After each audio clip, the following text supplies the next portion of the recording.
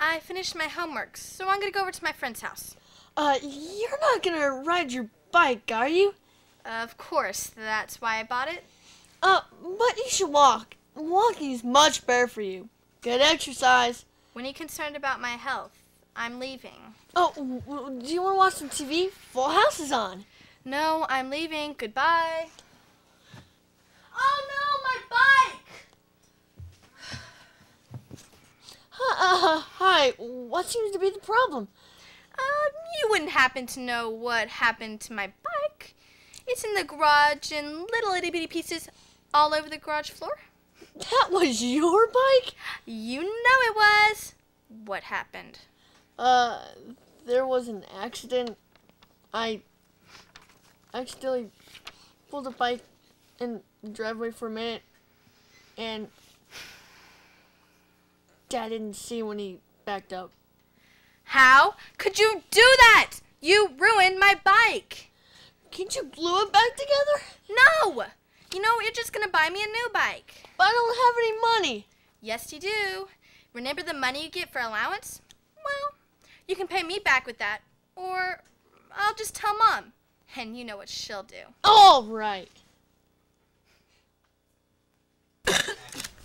Tonight, I get to wear my new dress to the dance. Have you seen it? Oh, no, I've just been doing my homework. You're still working on it?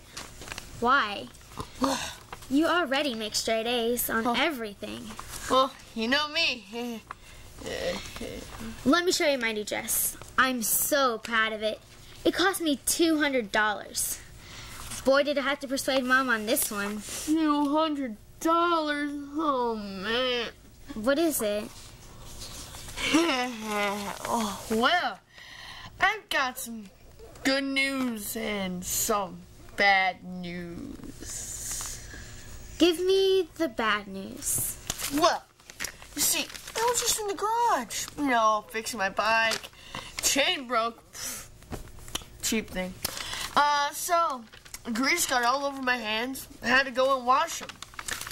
And then what? Well, I grabbed the towel on the hanger. Guess what? It wasn't a towel. It was your dress. You used my new dress? You said there was some good news. It better be good. Oh, and it is. Because you know how you like short dresses? Well, I cut off the stain, and hey, it's a miniskirt now. You're in big trouble, mister. You know what? I think I'm going to go in my room and do my homework now. Okay, see ya.